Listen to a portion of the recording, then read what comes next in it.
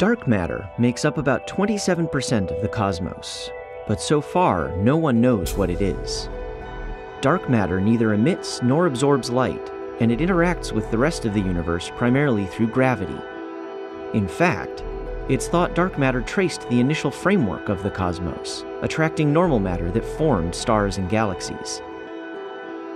Black holes are astronomical objects famed for their extreme gravity. Jeremy Schnittman, an astrophysicist at NASA's Goddard Space Flight Center, wondered if they could serve as a kind of laboratory for exploring different dark matter models. The leading particle physics model for dark matter is called weakly interacting massive particles, or also known as WIMPs. These guys just fly through the universe without even bumping into anything or each other.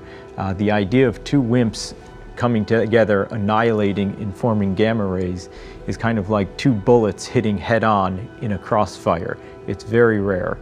But when you go to the area around a supermassive black hole, we expect the density to be much higher, so the probability of annihilation is much higher in this detection with a gamma ray telescope.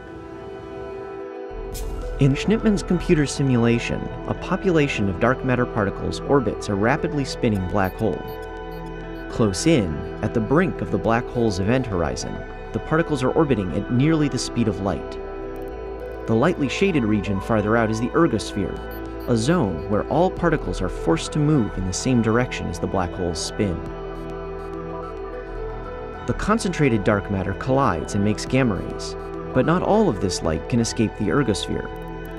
The gamma rays most likely to make it out come from the left side, where the black hole spins toward us. The result is an asymmetric glow. The highest energy gamma rays come from the center of this region, corresponding to the black hole's equator. Schnittman's work has uncovered previously overlooked orbits that can produce extremely energetic gamma rays, and has shown that the peak energy attainable for this escaping light is a strong function of the black hole's rotation.